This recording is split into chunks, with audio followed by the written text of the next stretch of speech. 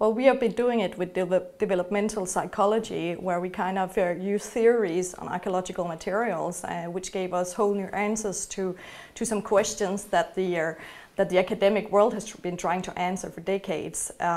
We open up kind of Pandora's box for interpreting material evidence simply in a whole new way, and it's the same thing about the cognitive aspects.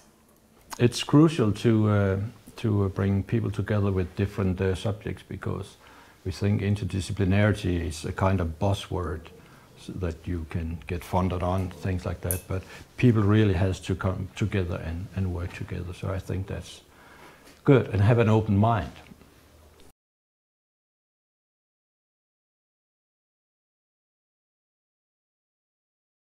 I'm a classical archaeologist, so I look at artifacts that is 2,005 years old in ancient Greece. So we just published a book where we look at children and childhood in ancient Athens, and we look at everything from play to nursing, and then also religious activity centered around the child.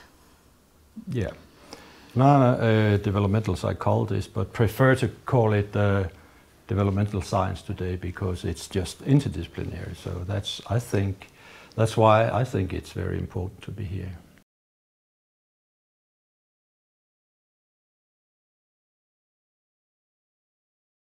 I think we were coming with the insights, actually, because we were kind of putting it out there with different kind of new theories on how to approach archaeological material, but also the discussion about culture versus biology. What I get from this is finding same-minded people who want to pursue archaeology and the classical studies in another way, and I think it's very important to ask different questions, and from cognitive perspectives, but also from other perspectives simply.